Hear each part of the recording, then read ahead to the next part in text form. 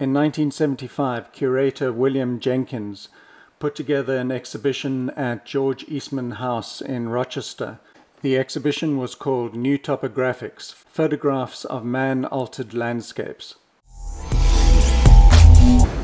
Initially, this exhibition didn't get much traction, and viewers described the photographs as dull and boring. 47 years later, we can look back at this exhibition as a revolutionary moment within photography. This modernist style of documentary photography is still relevant today as human settlements continue to expand within the environment. The photographs have been described as neutral or banal, or epitomizing a deadpan or expressionless gaze. But it is the very lack of immediate impact that forces one to explore the contents within the frame and to confront our own relationship with the landscape around us. Prior to this exhibition, the predominant landscape aesthetic was that of photographers like Ansel Adams, who concentrated on the raw beauty of nature. One can understand how viewers that were used to beautifully composed scenic landscapes would have been shocked by these images by the new topographic photographers. I think these two quotes by Ansel Adams and new topographics photographer Robert Adams highlights their almost polar opposite views on how to approach landscape photography. The photographers shown in this exhibition started to work in a way that was influenced by modernist photography, which was a paradigm shift and breakaway from the pictorialist view of life around one.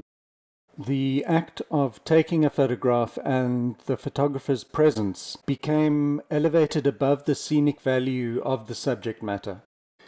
So their commentary was primarily intellectual, but the reason that this visual approach gained traction was due to their strong and very distinctive aesthetic. These photographers broke all the rules that the pictorial photographers had followed. Often their photographs were taken in the middle of the day when the light was flat and lifeless. The horizon can often be found in the middle of the frame, whereas the pictorialists would probably choose the top third or the bottom third to place it. I think the most obvious and striking shift was that their subject matter is hard to look at and is often bleak. One of the most frequent criticisms of this work is the lack of human presence, and Louis Baltz, one of the new topographic photographers, answered this question in this way. In my work there is so much evidence of human effort. The place for people in my work is the viewer. So for him, the act of communicating what he sees and how he feels about a landscape, as well as his commentary about our collective disregard for the environment, is a deep communication between humans and about humans. Robert Adams confronts the criticism about a lack of beauty within this work. He says, "Beauty for me is a word for wholeness." So what he's searching for in his images is when all the elements within the frame come together to make a cohesive whole. I think with all of these photographers, they're using this form of expression in order to communicate their feelings about our lack of respect for the environment. So the act of taking these photographs, whether consciously or unconsciously, is a way of controlling the environment and making things right within the frame. So in a way, these photographers are projecting their feelings of discomfort onto the viewers, but one could also take another view in that they are communicating in a similar way to photojournalists. They are going out into the world, looking at a particular subject and reporting back to the viewers on how they feel about it. During the half-century since this landmark exhibition, the visual aesthetic has, I think, split into various subgenres, the most traditional of which is the ongoing documentation of urbanization. Another spin-off is what has come to be known as decay porn. It's tempting to get caught up in the sensuality and external beauty of these photographs, but in comparison it's a bit like a quick dopamine hit.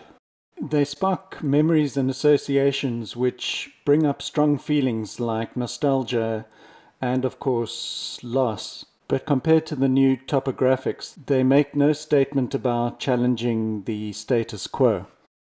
Some photographers seem to get trapped within this rabbit hole of nostalgia. but one lands up then repeating the same communication of remembrance.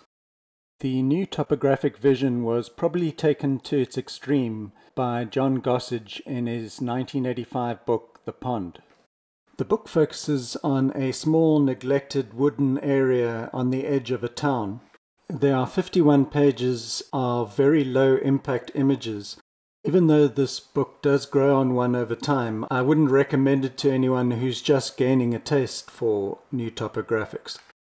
Another offshoot has been the focus on the brutalist architecture in a number of countries, but predominantly in the former Soviet Union. Unlike the original theme of new topographics, which focused particularly on the unconscious aspect of our structures, the brutalist architecture of the communist era was purposely employed in order to accentuate a certain aspect of their ideology.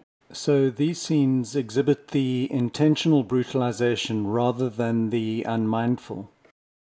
What follows is a selection from my Scratching the Surface essay, in which I look at the rapid urbanization as well as social and political change within South Africa.